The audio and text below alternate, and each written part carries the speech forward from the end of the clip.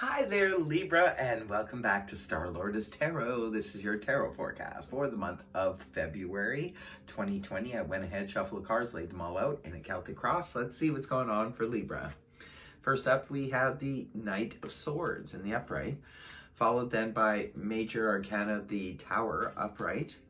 And next we have Major Arcana, the High Priestess in the upright, followed then by the Four of Wands reversed.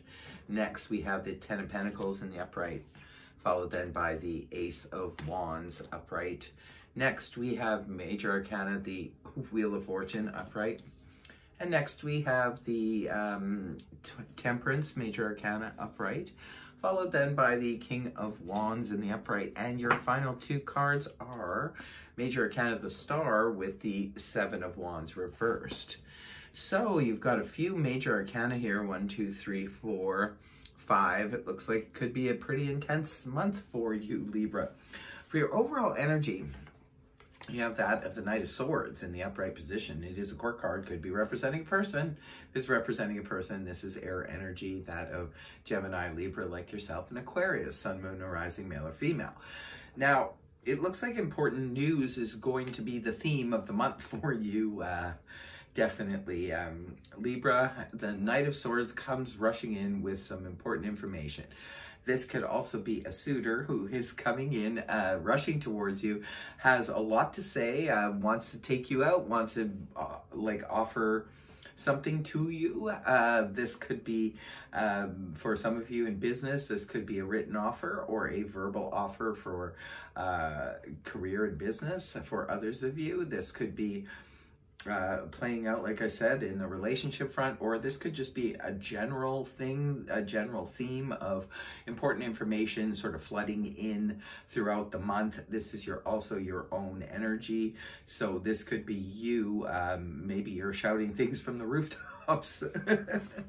The Knight of Swords comes in so quickly. I get so rushed out and almost tongue-tied when I hold that card. It's a lot of energy, and it's fast-moving, and it's very communicative. So looks like there's going to be, for some of you, this could be several different people that you're communicating with.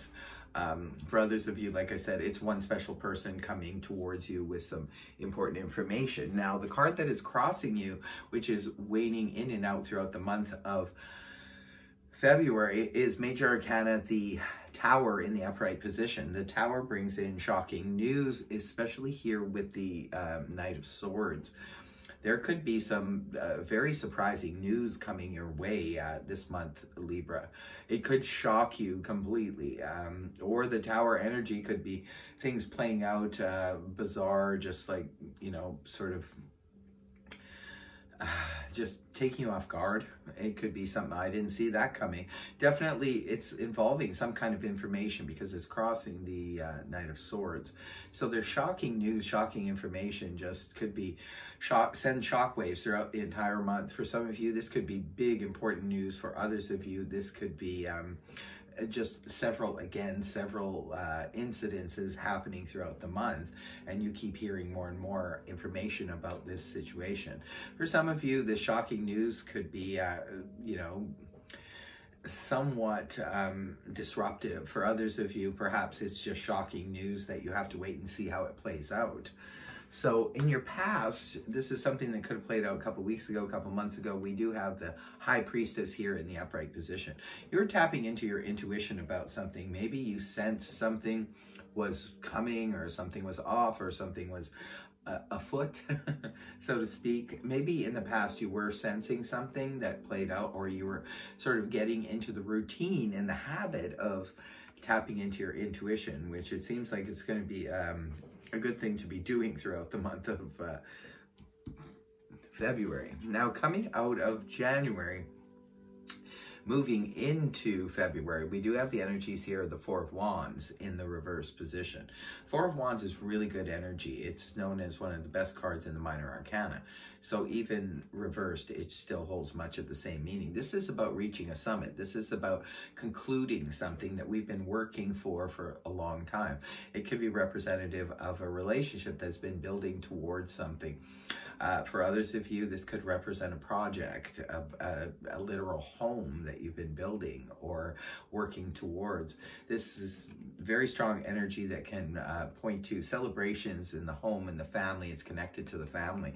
When the card is inverted, however, this can point to sometimes a little bit upsetting news or somebody being kind of difficult in the home situation.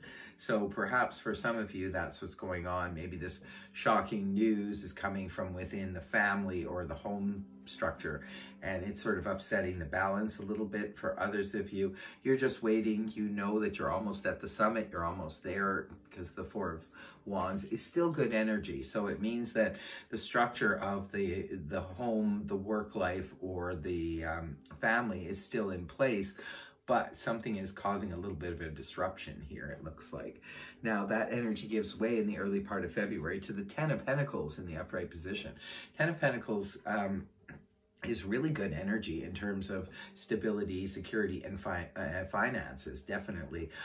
This can point to where perhaps somebody in the home has gotten a job, or maybe even you yourself have gotten a job somewhere else, and perhaps you have to travel or do something, you know, or move or what have you, and therefore, but you need to do it in order to make this extra money or this more money kind of deal. So some of you could be, you know, perhaps this written offer. If it's a written offer for some of you, this is an offer for you to make a lot more money. For others of you, it could represent someone in the home has gotten a raise, or it can point to inheritance too, where, you know, financial abundance is just sort of dropped in your lap. Some of you, that's what the shocking news is all of a sudden you didn't realize that you were in someone's will, and now you're getting more money that's coming towards you. It's very good, strong, stable energy. And around the middle of the month, we have the energies of the Ace of Wands in the upright position. This is actually very, a little bit of a weird reading. It's like all over the map, but yeah, you'll definitely have to leave a comment in the comment section below if it resonates and how so. But the Ace of Wands is all about that spark, that new beginning, passionate new beginning, where you're passionate about something. For some of you, it can point to where you've lost passion, perhaps in your career or in your relationship or what have you, and it returns now. It's back to that passionate place. For others of you, like I said, this is just a passionate new opportunity, a passionate new situation that could come up again about travel. Maybe you have an opportunity now to travel due to, you know, extra funds, or due to a work situation that puts you in a position of being able to, you know, travel places. So there's that beautiful new beginning in something, but it's really got you jazzed up. You're very, very passionate about it. Now, how you're going to be feeling in the month of February is, this card's been coming up so often today, the Wheel of Fortune in the upright position. You're going to be feeling lucky, and it looks like whatever the big shakeup is going on here, and something that could come out of the blue, but it looks like it's bringing some lucky breaks for you, Libra. So there's definitely, this is moving in the direction of the universe where we get out of our own way, no resistance. So we're moving towards our goals peacefully and easily, because everything's just sort of falling into place with the Wheel of Fortune in the upright. So there's no stagnation, there's no resistance, there's no stop starts. It's just moving smoothly towards our goals. So you're going to be feeling lucky. Literally, you're going to be feeling lucky this month. Now, in the people and environment position, we do have the Sagittarius card here, Temperance in the upright position. Temperance card points to cooperation and peace and healing and balance. So whatever is going on in your environment, it looks like something is going to happen here to bring peace and cooperation. So definitely a good card to have as your people environment. Either that or people are viewing you as someone who's very cooperative, very peaceful.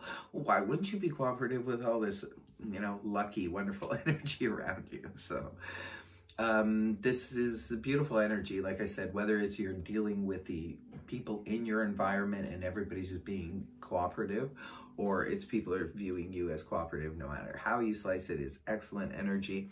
And your hopes and fears position, we do have the King of Wands here in the upright position. This is about fire energy. The King of Wands is fire, Aries, Leo, Sag. Some of you could be hoping for, you know, a fire sign, but others of you could just be hoping perhaps to embody the energies of the King of Wands as somebody who is a master at activity and accomplishment and getting things done and getting things done quickly. He also governs travel. We do see some potential travel here in your reading, so maybe some of you are expecting or you just can't wait. You're like champing at the bit. You can't wait to get to your destination. You can't get things moving fast enough. So you're very excited, it looks like. And the last two cards that conclude the reading and conclude the month for you are the beautiful energies of the Star in the upright position.